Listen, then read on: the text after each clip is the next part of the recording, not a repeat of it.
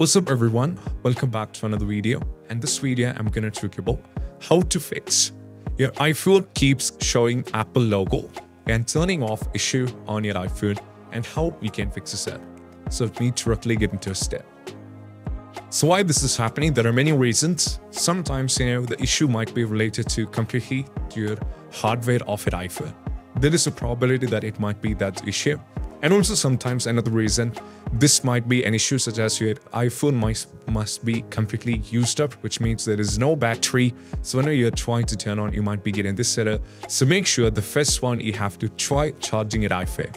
So if you're frequently getting this particular error, all you have to do is you just need to connect a charger to your iPhone and you have to keep it for charging. Then you have to check. Afterwards, still if you're having the trouble, the next one is all about we need to do a forced restart on your iPhone.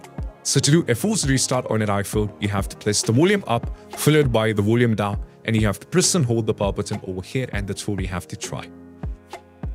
So what you need to do is you just need to go over here like this, press the volume up followed by volume down, press and hold the power button over here like this and listen until you see the Apple logo.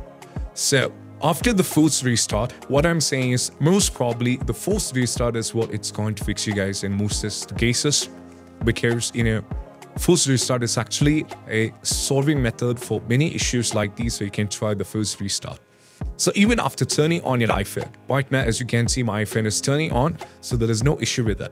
Even after trying these two steps or cross-checking these two steps, if you're having the trouble, then the issue might be related to the hardware. So you don't have to do anything. All you have to do is you just need to book an appointment with the Apple official and you have to talk to them.